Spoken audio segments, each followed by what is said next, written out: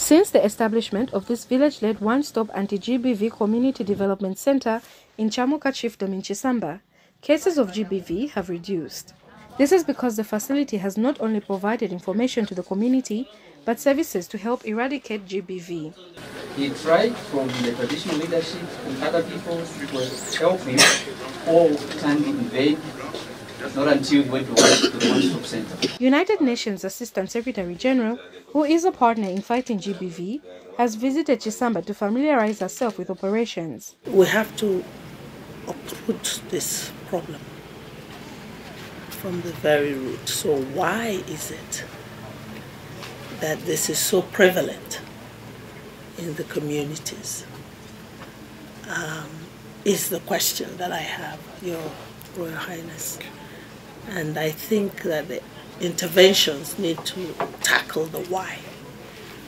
So that we are not talking about more centers, we're talking about closing centers, because they're not. And Chief CHAMUKA says through collaborative efforts, GBV can be eradicated.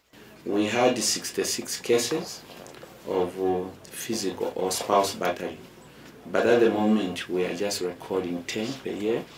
Okay, and then we had 45 cases of child marriages, and at the moment we have only 3.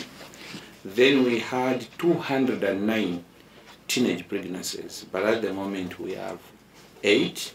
Then we had about 18 cases of child defilement cases, and we have 2 cases. And UN Resident Coordinator Beatrice Mutali has reaffirmed commitment in working with traditional leaders and other partners to ensure zero GBV by 2030.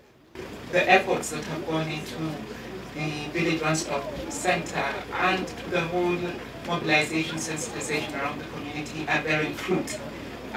It's always very encouraging to hear the results of that, and we will look to your chiefdom to really to continue to exemplify the work that's been done. Earlier, the UN Assistant Secretary General paid a courtesy call on Chief CHAMUKA, where she praised the traditional leader for being a champion in fighting social ills in his chiefdom. Ruth Chayinda, ZNBC News, Chisamba.